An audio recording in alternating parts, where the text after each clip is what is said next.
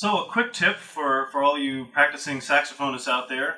One thing that you can add to your arsenal of techniques is to use a double lip embouchure when you're working on long tones, altissimo passages, articulation exercises, anything really. A double lip embouchure is when you take your upper lip and roll it over your upper teeth in addition to rolling your bottom lip over your bottom teeth. Many of us will play single lip, which just has your teeth on the top of the mouthpiece instead of the lip. But with double lip, I find that it brings a little bit more awareness to a couple of different issues. One of those things being biting. Now, a lot of young students will clamp down on the mouthpiece just a little bit too much, on the mouthpiece and the reed. And with the double lip embouchure, you are hyper aware of how much pressure you're putting on the mouthpiece and reed themselves, just because you're a little bit more in touch with your body in that way.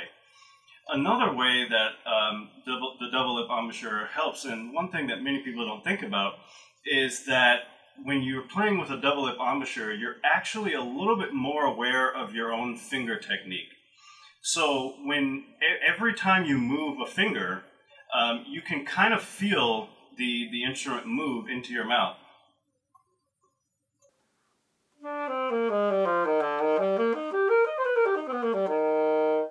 That's with a double lip embouchure. Now, if I was using the double lip embouchure and using way too much finger tension, this is what that might look like.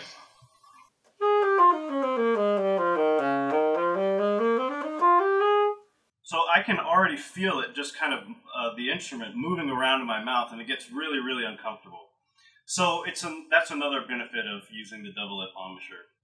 And finally, I would just say, possibly most importantly as well, that double lip allows you to really focus on your voicing.